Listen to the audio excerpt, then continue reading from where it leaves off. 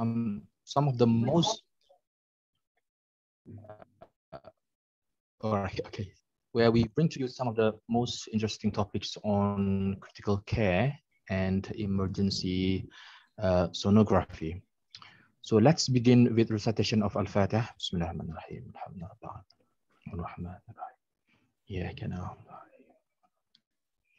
Okay, before we proceed, allow me to introduce our esteemed speaker, Dr. Chor Yek Kee. He's a pediatric intensivist at Sarawak General Hospital. He is an instructor of World Interactive Network focused on critical care, critical ultrasound, or WIN-FOCUS. He is also one of the instructor for pediatric emergency and critical care ultrasound support, or POCUS. So the topic for today's CME is the Pufferfish Phenomenon. I wonder what that is. So without further ado, I pass the mic to our kind presenter. Thank you.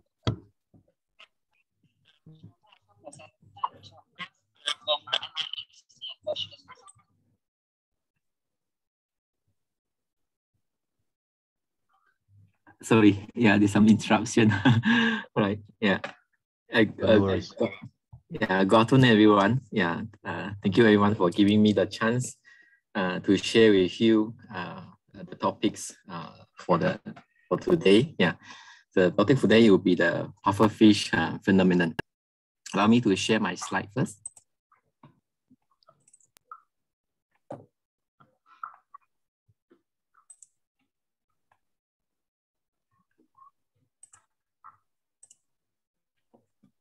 Can you see my slide?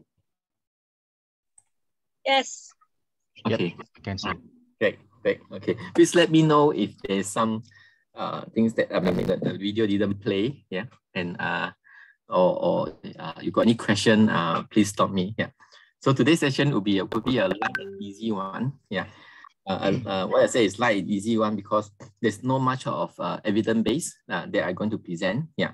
It's more so towards like day-to-day clinical practice. How did I use ultrasound in my day-to-day practice, especially in terms of the lung ultrasound? Yeah, as you can see that why the topic of pufferfish phenomenon, right? Because as you could imagine that if you imagine the lung, a good lung, which is filled with air, yeah, it's supposed to be well expanded. Like you could see from this what do you call that? Let me put later. Okay, like on this pufferfish, right? We want the lung to be always being puffed up rather than in the deflate form. Okay? When the lung in the deflate form, usually you encounter a diseased lung, right? So we would like the lung to be always be well inflated, especially at the alveolar level, whereby your gas exchange will be optimum. And the basic topic will be the role of ultrasound in the lung recruitment. So this is the outline that we're going to discuss. We're going to revise a bit of basic lung ultrasound and a little bit of one or two of evidence of lung ultrasound in recruitment. I think more interestingly, we will be going to see 5 different cases that I encounter and how I use the lung ultrasound to guide me in terms of manage this patient. And this setting is very, very much in the ICU setting, right? I hope that it can be used in anywhere and elsewhere as well, because most of the evidence of this recruitment strategy is actually based on anesthesiology, right? So seeing is believing. I'm sure that we all are ultrasound crazed. Huh? So once you start to have ultrasound and when you see some things beside the clinical judgments, and then you assure yourself that you're actually going into the right track. As you see that this is actually an ultrasound lung image, yeah?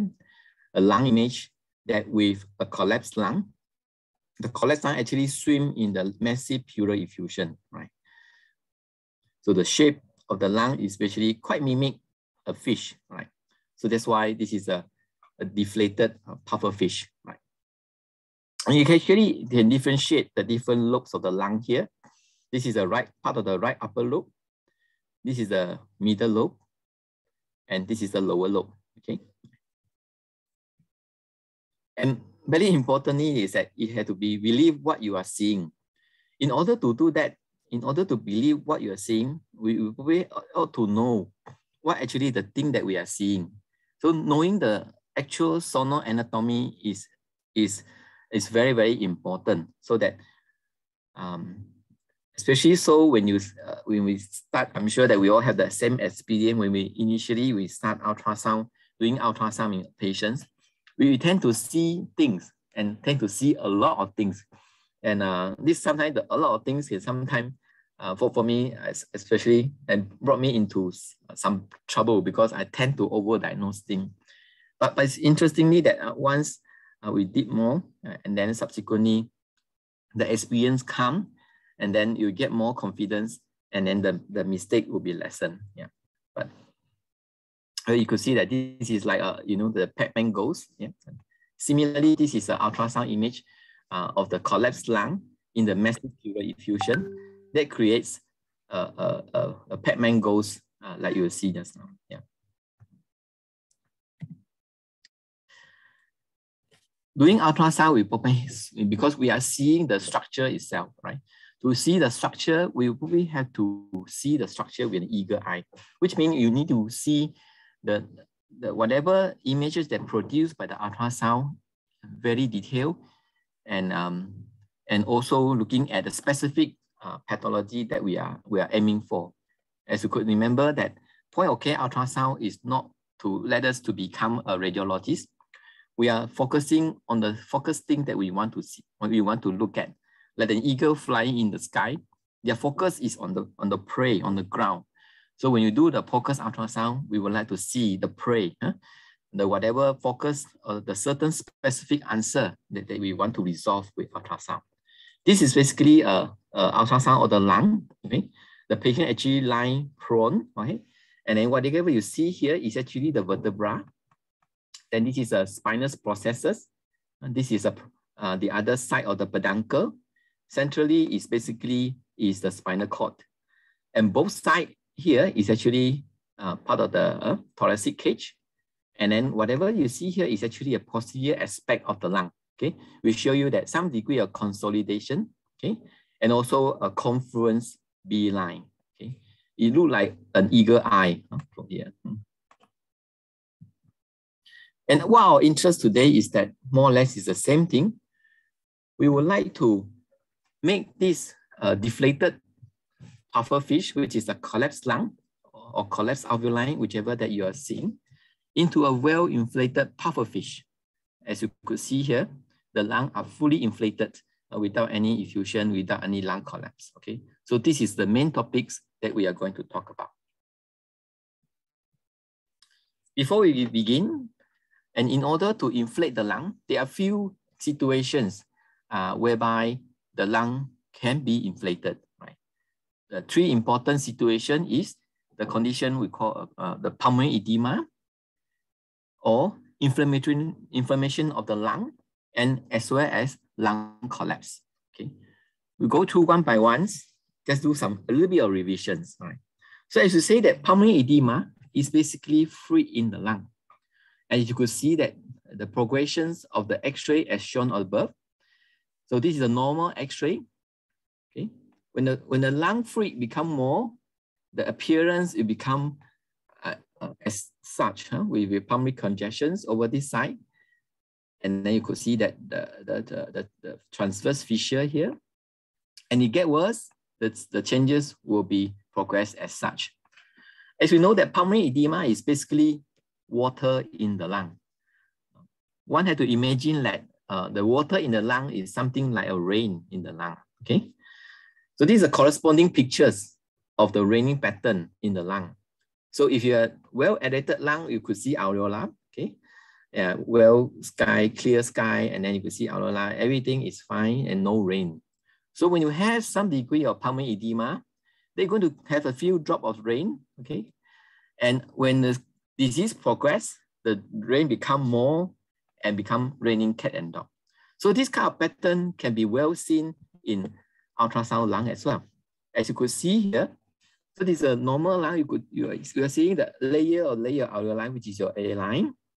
And then once the water start to become more, you're actually seeing the water drop, yeah? Or we call it a B line. A water drop down from the pleural, from a pleural lining. When the water become more, when the pulmonary edema getting more serious, okay, you got see more and more water drop. And no doubt when the rain is very heavy, the lung is full of fluid, and you got pulmonary edema patterns, as you could see a confluence B line here. So this type of sequence is very important for us when we recruit the lung or when we treat the patient, right? So if the patient's lung ultrasound progress from the left end to the right end, you know that the patient is going to trouble the lung is flooding. But when we do a recruitment strategy or you want to treat the patient when the lung getting drier, so you're going to get the pattern from the right side to the left, okay? So this is the pattern that you're going to see in terms of recruitments in pulmonary edema. The second important strategy, pathology that always associated with lung collapse or lung infiltration, so is pulmonary inflammation. Like for example, that we commonly appear in acute bronchiolitis, pneumonia, or ARDS, okay? So this is the X-ray patterns of the patient with consolidation. As you see earlier on, it's a normal lung. When there's some degree of bronchiolitis pattern, sorry, I'm a pediatrician to talk more about the pediatric stuff. So we see that a lot of some degree of what do you call that, acute bronchiolitis pattern. You're going to see that some pretty hilar infiltration. And in fact, in pathological wise, you probably sometime from the ultrasound point of view, you're going to see some degree of subpleural consolidation, like what appear in this anatomical structure here. So when the consolidation getting more, like for example, on this picture with a severe bronchopneumonia, and whatever you see here from the pathology is basically a patches of the consolidation as you appear on this, okay? No doubt when the lung becomes solidified in a severe lobar pneumonia, your whole lung will going to become a liver-like, or we call it hepatization. And this kind of pattern is, as you all well aware, is also appear in terms of lung ultrasound. So as you see, this is a normal lung ultrasound finding. When you have small little subpleural consolidation, yes, you're going to see a small little subpleural consolidation corresponding to the ultrasound lung. And when the consolidation become more adheres together and the size is become bigger, and you could see that this is what we call a Shrek sign. I like to say that this is a koyak sign. Why you always use English? We should use some Malay also, or Bahasa also. It's a koyak sign, which is sound better. So this is a consolidation, right? So when the lung become more solid, okay, we're going to have a solid lung, as you see from this pattern. And you could see that the whole lung becomes solidified, okay, and you could even see the transverse fissure here, and then you can see that some air bronchogram pictures, okay. So this air bronchogram picture is very important to help us to differentiate whether it's a consolidation or it's a lung collapse, okay, right. So you could see that this is with an air bronchogram, okay. Right, because the subsequent pictures going to see is total lung collapse. Then you can appreciate the changes. So when you look at the lung pathology patterns, okay. So from moving from the left to the right, you're going to see the disease pattern become worse and worse, okay. And because of this image that readily reproducible, so in terms of lung recruitment wise, we can actually able to see the progress of the consolidation moving the recruitment. Able to move from the right side to the left when our strategy of recruitment becomes success, okay. The third pathology that could be a recruit, it will be a lung collapse, okay. As we discussed earlier on, there's this is what they call it, okay. So this is a pictures of the total lung collapse, because this is a ultrasound lung showing that the total right lung collapse. As compared to the just now consolidations pattern, you could not even see any air bronchogram. There's a small little one here, but then there's no air bronchogram here. This picture actually suggests of lung collapse. Similarly here, you can't see much of air bronchogram, but what you could see here is the lung collapse, whereby it become a homogeneous, more homogeneous appearance. Okay, So this three pathology is sometimes is a pathology that we can use it to recruit the lung. When we try to recruit the lung, we will probably cannot go away from this pressure volume curve. Okay, as we know that when this is a normal patterns of the pressure volume curve. Sometimes when you inflate the lung at a different pressure. Okay, so this for example, for the collapsed lung to be occur here. So when you do not inflate the lung, okay, the lung is basically collapsed out. Okay, so when pressures gradually increase, okay, but the lung did not really inflated until we reach this opening pressure. So after lung opening pressure achieved, they start to have aeration. Okay, so the aeration occur means that the pathology of lung, in terms of anatomical wise, the lung will be gradually inflated until the end of overinflation. Okay, the time that we reduce the pressure, okay, when the pressure reduce, okay, the lung, when the pressure reach down the closing pressure, then only the lung will subsequently start to deflate. Okay, so this is in terms of the pathological appearance or normal physiological appearance of how recruitment can be done. Okay, so looking at it is that only if we can have a dynamic lung chest X-ray of the lung, then only you can see the changes from this pattern to this pattern. But as you all aware that we cannot have a dynamic lung chest X-ray of lung like this. But what we have is that we have a lung ultrasound, which we can do anytime and real time, and also can monitor the lung recruitment strategy and how are we going to strategize or inflate the lung accordingly based on this pressure volume curve.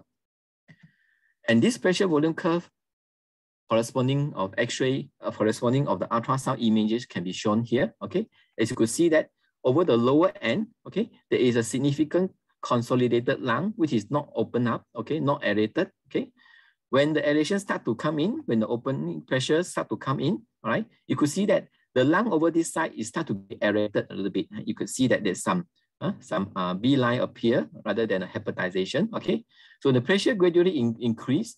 You're going to see that the confluence airlines start to appear because the lungs start to be inflated, right, with air. And once it's fully aerated, okay, you could see that this kind of pattern appear, right? And once the over descended, sometimes you can't see much already.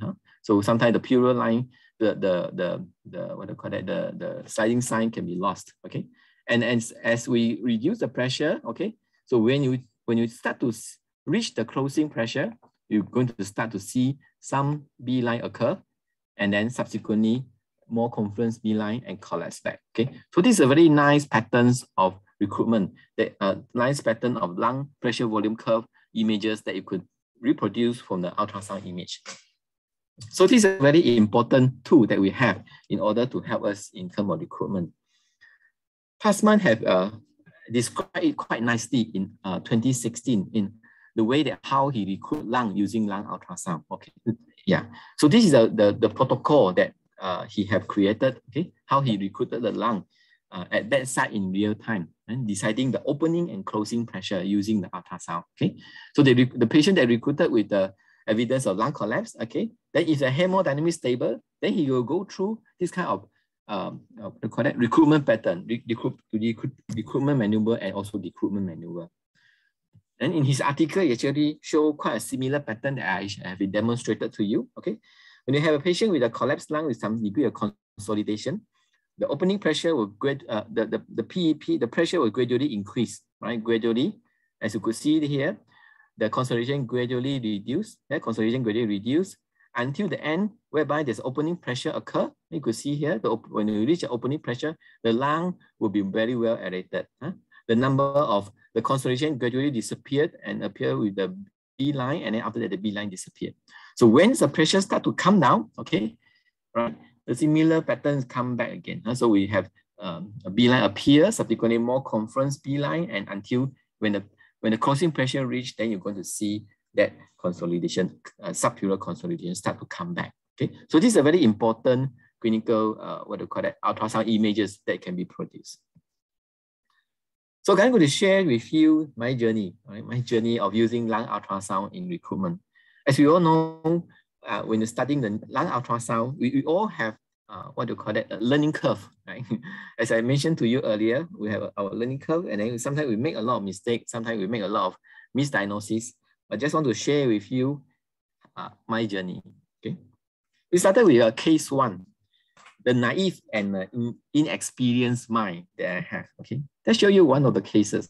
Okay, so this is a child with Down syndrome. Okay, coming with acute bronchiolitis, with subsequently developed a bacterial pneumonia. Okay, all right, and he's went into problem of ventilation because this lung is quite solid. Okay, we are not able to ventilate well, difficult to oxygenate. Okay, and we did a lung ultrasound. Okay, anteriorly not much of problem, but when you flip the child back posteriorly, okay, so this is what you see. Okay, so this is child lying on prone, sagittal view. Okay, so this is the left side of the lung. As you could see, this is a rib cage, the rib shadow. And you could see that the lung actually consolidated, significant consolidation. And you could see that significant lung pulse.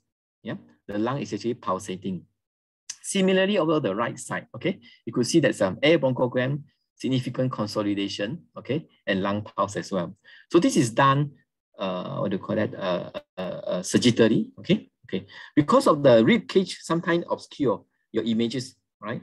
But sometimes I prefer do it transversely.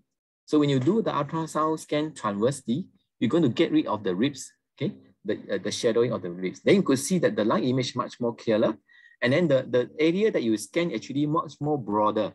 So which means that you're going to have 2 dimensions of scanning. One is sagittal and one is transverse. Okay, here is the transverse scan. You could see that the midline structure here is actually the vertebra. Okay, so this is at the area. The consolidation actually occur mainly at the vertebra area, paravertebral area. Okay, the lung adjacent to the vertebra.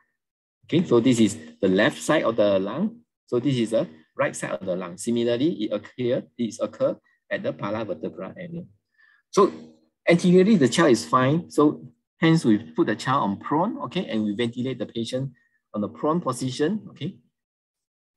Notice that 24 hours after that, okay, you could see that, okay, the lung actually much more aerated. You could see now, you could see the airline now appear in this image, okay, posteriorly, okay, on the left side.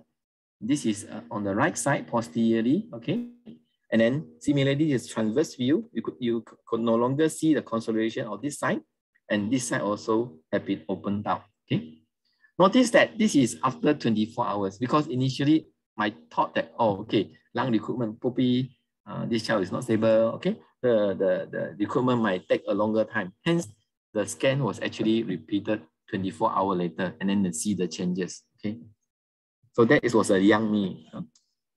In the case 2, the time when I get more confidence, I know that, oh, probably not necessarily the aeration only occur after a long period of time. It might become even faster.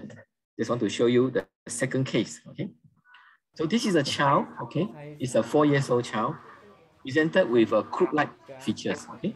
It's a crook-like features, unfortunately, it's a bit different, okay. Because most of the time, when you say that a child having crooks, most of the time they are so-called happy barking cough. They usually have happy barking cough, right? Despite the barking cough, they put, although certain degree of suprasternal recession, a bit obstructed area, they are really relatively less sick as compared to this child. This child look very sick, with significantly stridor, okay, as well, high-grade temperature. Right?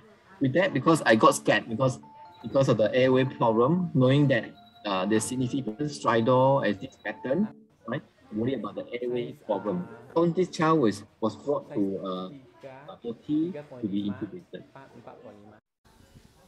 So during the process of intubation, okay, we did have a guy scope using a max scanning. You can see that this is a vocal cord very nicely seen, okay.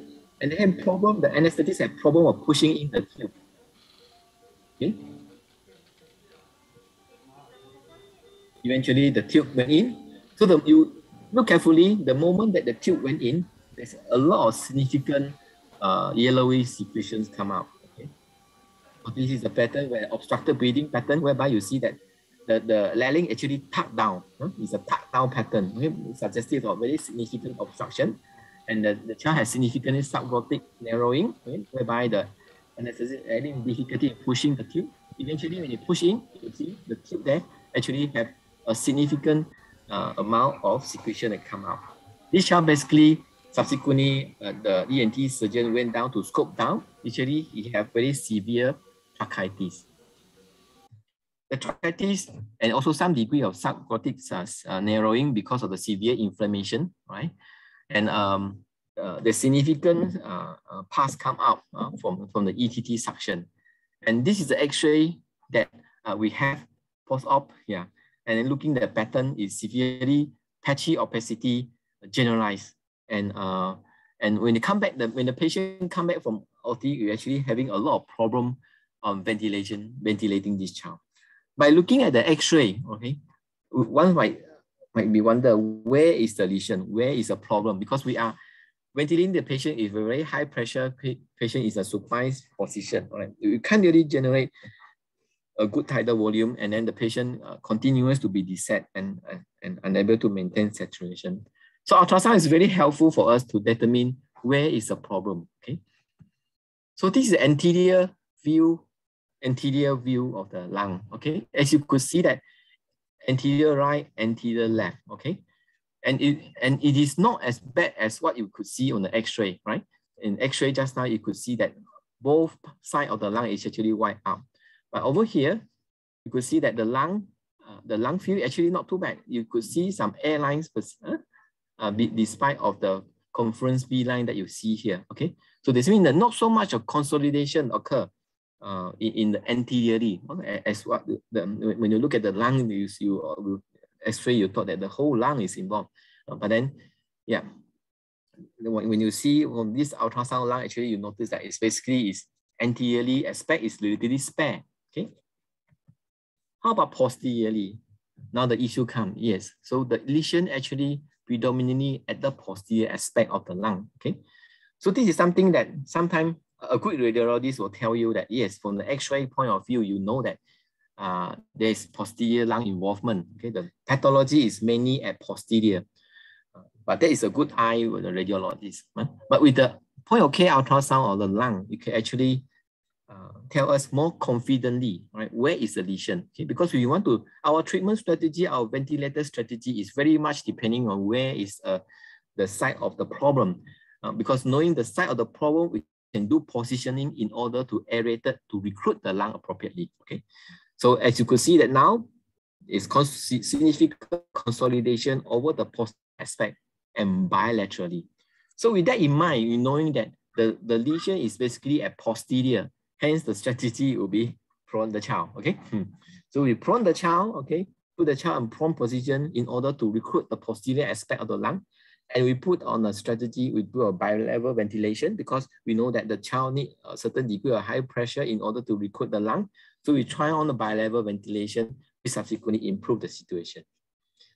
This time round, I didn't wait for 24 hours, okay? The lung actually recruited within 7 hours, okay? So it's actually a two-third reduction of the timing for me to be more confidently saying that the lung can be recruited fast, all right? So this is 7-hour post-prone position, okay? Right up below, you could see that very well aerated, okay? As compared to earlier on. And ventilator strategy become much better. And then the child managed to go on a lower setting subsequently. So this is the X-ray after we prone the patient, recruited. As you could see now, the lung is actually much more aerated. This is actually a picture taken on prone, okay? You could see that the lung much more aerated as compared to earlier X-ray, as you could see here, okay? Very, very consolidated. And this is very much well aerated. Case number 3, right? When things get better, feel a bit more confidence, okay, right? Then could be 7 hours is maybe a bit long. So then we try on another patient, okay? So this is another one, young infant, okay, about 1 month plus with significant severe pneumonia, okay, right? As you could see that this is the X-ray of the patient, okay? So you have generalized ground glass appearance, okay, with some opacity over this side and over this side as well, okay? Similarly, very difficult to oxygenate, okay, right? We need to prone the patients, okay? for ventilation. And also at the same time, the child is on high frequency ventilation. Okay, and that tell you how significant the lung pathology is. So this is the ultrasound lung that we takes to see the pathology. Yes, the pathology is basically at posterior, as you remember just now. So this is the lung ultrasound done on the prone patient. Okay, whatever you see here in the midline is actually the spine. So this is the spine. Okay, and laterally you could see that part of the lung field here. Okay, part of the lung field here, right? So there's significant consolidation bilaterally. Okay. And you can see that there's a dynamic air bronchogram. You can see that the secretion in the lung is actually moving. Okay, this child is on high frequency. Hence, you could see that the lung is actually shaking as per high frequency. Okay, right? And you could see the significant conference B line after that. Okay, and also the lung pulse. Is here you could see the lung pulse. Okay, so this is under 0 minutes. Okay? At the 0 minutes of the lung recruitment, whereby we put out the MAP to 18. From 18 to 26, okay? So this is MAP from 18 earlier on. Okay, this is MAP of 18 earlier on. And then we increase the MAP to 26 in order to recruit the lung, okay? And you could see that within 3 minutes, okay? I'm so happy it occurred within 3 minutes, okay? From these changes, okay? From the MAP of 18, we push up to 26, and it appeared to a situation like this. As you remember, just now we discussed the inflammatory changes, okay? So these are changes from a consolidated lung, from the C, go to a B2 now, okay? It's more aerated now, but it's a conference B line, but there's still some degree of consolidation and these beats, okay? So this is only after 3 minutes. And this is 10 minutes after recruitment. As you could see that the small little eye, the eye has started to disappear, okay? You could see that more conference B line now, okay, over here, right? More conference B line, okay? Lung are much more aerated, okay? Yeah. And this is after 30 minutes of recruitment. You could see that, yeah, it's relatively more aerated as compared to earlier. And finally, this is at 60 minutes, okay? Within 1 hour time, the lung actually much more aerated. As you could notice very carefully, now you are starting to see an air line over here, right? Start to see the air line over here. It means the aeration is much more better now, okay? From the MAP of 18 at the 0 minutes with consolidation, okay, to a period of only 1 hour of recruitment. So this lung actually much more aerated, right? So this shows you how ultrasound can be very helpful for us to determine whether the lung is recruited or not. So from here, we can know that the lung already recruited, okay? Then I can start to bring down my pressure in order to reduce the further damage. As you remember that just now our pressure is very high, okay? So when the pressure is very high, now we're already quite confident the lung is really quite well aerated already. We can actually bring down the pressure, use the lung damage, and hopefully the patients can be much better after that. Okay, so this is how useful the ultrasound lung will help you in terms of lung recruitment in day-to-day practice. So this is another example, it's another case, okay, to show you in a bigger child, to show you this is a patient on high frequency with significant consolidation. You could see how the lung shake by the high frequency. This is a transverse view. You could observe the lung pulse with the dynamic air bronchogram here, okay? 4 hours after that, the lung become aerated, okay? Very much well aerated here. You could see even the airline. Now you could see the airline over here. So after the recruitment already occur, then you can start to bring down the pressure in order to reduce the further lung damage. Not all are a success story, okay? When we also encounter failure, okay? So the failure sometimes, what does a failure mean? Which means the lung is not able to be recruited, right? We cannot recruit the lung because not all the lung pathology can be recruited, right? So there are certain lung disease which is not recruitable, right? So if one continue to recruit the unrecruitable lung, so which means we're going to cause more damage, okay? So once the recruitment management fail, so one need to try of other strategy in order to help to improve the lung condition. So this is a young child with a very significant, huge pattern ductus arteriosus, large PDA. The large is only about, is the X-premi, only about 2 kilo. The atrium was so large enough until, the left atrium was so large enough until it compressing the left main bronchus. So the left main bronchus is basically totally collapsed, okay? So this is a lung ultrasound I show you here, okay? So doing a linear probe, okay? Transversely, as you could see that this lung is collapsed, okay? It's a collapsed lung, whereby you didn't see any air bronchogram, okay? Whatever you could see here, you observe here is basically the blood vessel, middle blood vessel here, the pulmonary blood vessel. And then this is the sagittal view. As you could see that, this is a sagittal view, no air bronchogram, but significant collapse, okay, with blood vessel. This starting with, we try to recruit the lung, okay, with a PEEP titration, okay, not on a high frequency, but we're using a PEEP titration. This is a PEEP of 8, okay. With the PEEP of 8, this is a persistent consolidation occur here. And we quick up the pressure a little bit, okay. Now we increase the pressure to 10 centimeter water. But unfortunately, with the 10 centimeter water, there's not much significant changes that can occur, that you can observe here. The lung still persistently consolidated and collapsed, okay? And we creep up the pressure some more, up to 12, okay? So despite a PEP of 12 centimeter, we fail to open up the lung, okay? So that is very stressful because if the lung is not able to open up, okay, and it will cause significant problem because of oxygenation, ventilation will be a big issue. So what to do when you don't know what to do? Have to think of any other way that you might improve. Knowing that this child have external compression that leading to this lung collapse, okay? So sometimes a different strategy might work. So in this child, we actually do some chest physio and an inflation maneuver, and in order to open the lung. So we could do a good chest physio and a good suction with certain maneuver, okay? As you could see that this is a persistent collapsed lung, okay? Similarly, like what I showed you earlier on, so this is a persistent collapsed lung.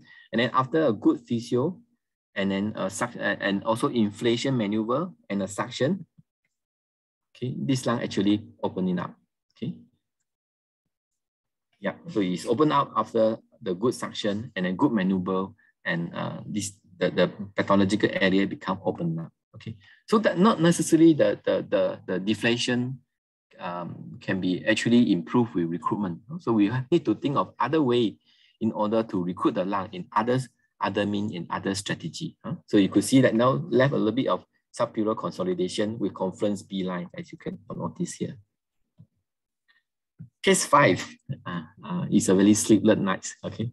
It's a very complex cases that, because one always had to be open-minded to see what is the cause of the lung collapse, okay? Lung collapse itself or consolidated lung itself can be due to the lung pathology by itself, the lung pathology. Right? And then the last case show you that airway compression due to the external compression by the left atrium.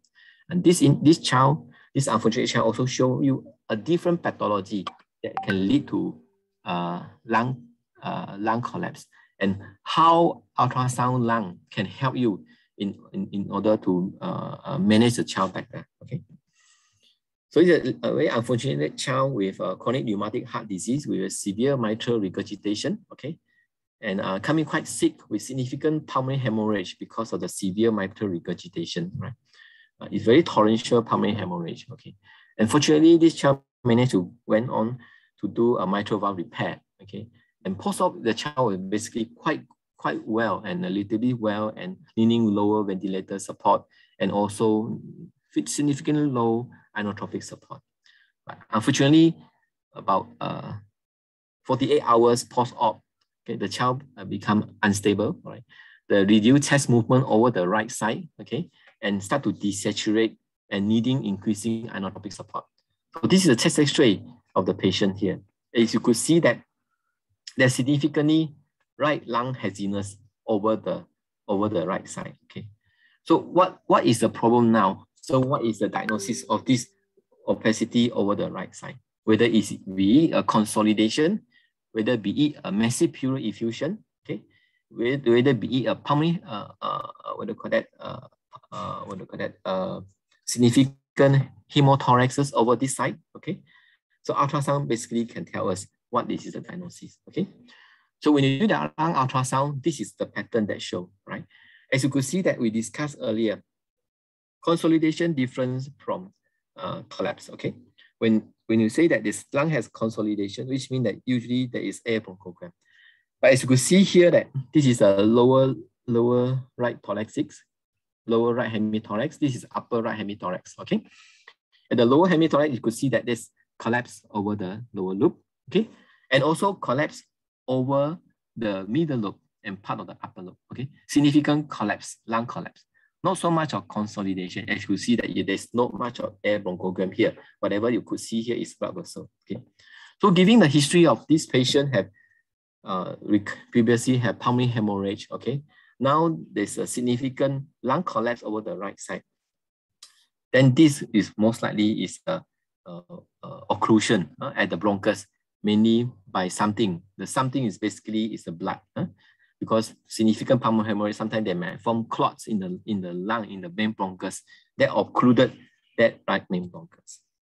So we try all sorts of maneuver, okay, knowing that this is most likely is due to occlusion. We try also a maneuver, doing lavage, doing aggressive chest physio, doing what do you call that? Brought in a cough assist device, trying to brought out the plug. But unfortunately, we failed. Right? The child still persistently very unstable and very difficult to ventilate. So we brought in our ENT surgeon who helped us to do a bronchoscope. As you will see that now entering the trachea, this is a carina, this is a right main bronchus. And you could see that there is a nice clots there, sitting there, that obstruct the right lung, okay? So from the ultrasound itself, okay, the ultrasound tells us that, all right, so the acute haziness over the right lung, okay, we can differentiate whether it's a consolidation, whether it's a foreign body that occlude the airway, all right? So if it is a consolidation, our strategy will be recruit the particular lung, okay, in changing the ventilator strategy, different type of ventilator strategy in order to open up the lung. But it is a mechanical problem like this, for example, right? So from the blood clotting the right main bronchus, okay, the treatment will be very simple. Just take up that particular area, the blockage, and then the finding will be that the patient will improve after that, okay? So this show you how important the lung ultrasound, because from chest X-ray point of view, you're not able to decide whether it's consolidation or whether it's lung collapse, okay? We can't bring down the child for CT scan, all right? And lung ultrasound is the way to go, okay? So after remove the particular certain amount of the clots from the lung, okay, we managed to aerate the lung now, okay? As you can see down, it's very immediate effect, okay? After the consolidation, you could see that there's some significant consolidation here, and then now the right lower lobe become very, very well aerated, okay? And you could see that there's significant X-ray changes, okay? So after the, although despite there's some degree of segmental collapse here due to the residual clots that we have had, but now the rest of the lung is very, very much well aerated, okay? And you could see that this is the CRT catheter that deviated to the right because of the collapsed lung. Now it become coming to the middle part because the lung was very, very, very well aerated. Other very important things that we are helping us to day-to-day practice is that the terminology, what we call a tidal recruitment. Tidal recruitment basically is repeatedly open and closing a collapsed alveoli during the ventilator cycle. This is the thing that we do not want. Okay? When we ventilate patient, we do not want the lung or the alveoli to behave like this, open and close, open and close. So this open and closed lung pattern, this is alveoli, this is a histopathology appearance of the alveoli, okay? And you could see that this alveoli open and close, open and close. There's nothing to sustain the inflation. As we gone through COVID infection, we always think the what do you call that, the term that we always want to say or in patient with severe ARDS is that we want to let the lung open, and then we want to keep the lung open and never let it close. So it's a very important strategy. Keep the lung open and never let it close. Why? Because the moment that we allow the lung to be open and closed in this kind of manner, there's a lot of stretch, the stress pressure, yeah? A lot of stretch, what do you call it? A stretching force that forcing into the alveoli repeatedly. So this repeated stretching force into the lung, into the alveoli will subsequently lead to lung damage and the alveolar injury, and then lead to inflammation. And then subsequently with the inflammation, we're going to cause more problem in times to come. Okay, you might have a good situation in this early point view, whereby you can have very high pressure, high PIP, but relatively low PEP. This is what you're going to get it. The situation might improve for a short while, but when times go by, a few hours later, then the lung going to have more damage, then it's going to have more problem. Okay, I'm going to show you how the lung finding from this kind of how ultrasound lung to detect basically there is a the problem of tidal recruitment. As you could see that this kind of pattern, okay? So when you see the bright thing is actually the bronchus, okay? So when the bronchus fill with air, okay, then it become white. Deflated with air, become very black. So this is what appear as a tidal recruitment in lung ultrasound. Okay, similarly as what you could get here. Okay, so when you start to see this kind of pattern appear when you do the ultrasound in the patient, which means that you need to really tackle on your strategy in management of this child. If you leave on the breathing pattern as such a way, so you're actually going to cause more damage. So for this patient, by looking at this, we know that we need to take out the pleural effusion. So we drain the pleural effusion, okay? So because this drain pleural effusion will cause significant external pressure that causing the lung to behave like this, okay? All right. So by draining the pleural effusion, by inflating the lung, increasing the PEP, and then the lung will be much more well inflated, and then they will cause less lung damage. So this is another paper published by Tasman, as we discussed earlier on, the way that Tasman, how he recruit the lung. So this is from a patient with 68 years old, a patient with the tidal recruitment, as you could see here, repeatedly inflating and deflating the lung, okay? So when you recruit the lung, and then you can see that this is more happy lung over this side. This is another example. Sorry, this is another, sorry. So this is another example here, a 2-year-old child, okay? A post-appendectomy, okay? You could see that the repeatedly open and closed lung over this side, okay? When you recruit them and then the lung really aerated, it can lead to less lung damage, okay? So this is what we are talking about, the basic lung ultrasound and some of the evidence of recruitment and the sharing of my journey, okay? With that, I thank you. Okay, I open for question.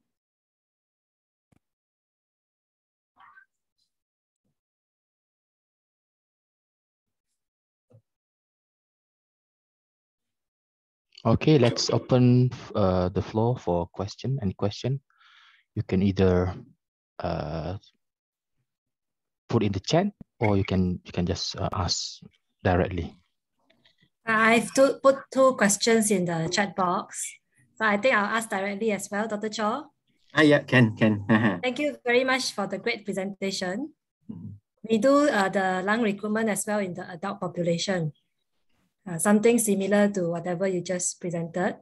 I just want to know, from the appearance of the ultrasound, is there a way that we can identify this is an acute consolidation or is a chronic lung fibrosis? Because usually the chronic lung changes is difficult to recruit. So, and that's related to the second question as well. So if you start the recruitment and you increase the PEP, how high will you go until you give up that this is not a recruitable lung? So yeah, for the first question, lung fibrosis or lung consolidation is quite difficult. Yeah, because as you know that both are consolidated, both are in order to differentiate is quite significantly quite difficult. I do have a patient with bronchiolitis obliterans, right? For those that bronchiolitis obliterans, you could, there's a common lung fibrosis that we encounter in pediatric. I know much experience in adult, yeah. So in the patient with bronchiolitis obliterans, the very important features that we notice is that there are area of hyperinflation on top of the changes, the fibrotic changes. And the other important thing is that the pleural thickening. In the lung fibrosis pattern, a lot of time they have a significant pleural thickening that differentiate the two, right? So, so which means that in the lung fibrosis, associated lung fibrosis, you always have to see associated area of hyperinflation, whereby you could see the area consolidated and with very adjacent normal, relatively normal lung.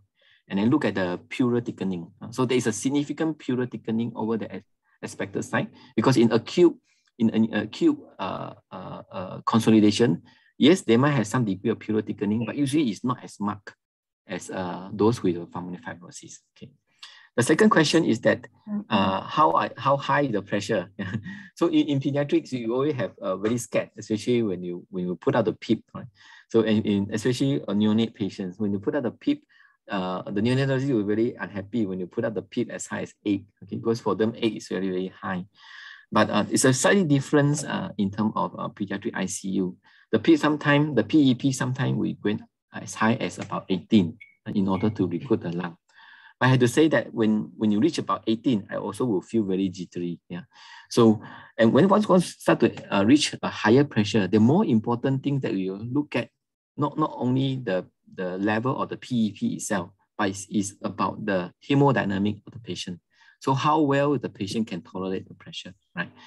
So for me, I usually go out as high as maybe about 18, right?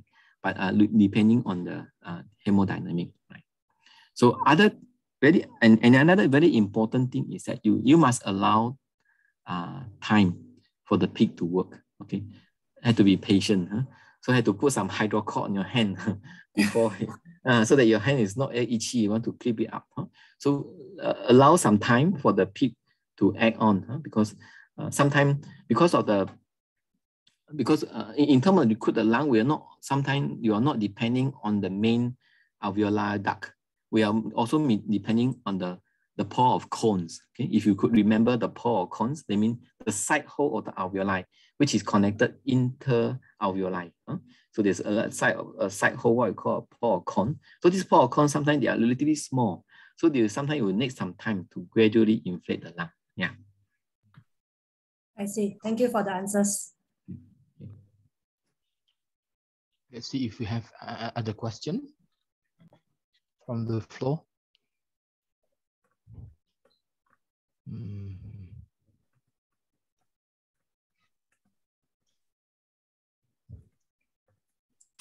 So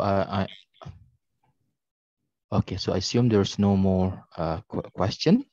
Okay. So again, I would like to thank Dr. Chor for your very kind presentation. So we've seen very interesting images of dynamic ultrasound changes during lung recruitment. So probably we can adopt this in our daily practice. So thank you to our speaker and all of our audience.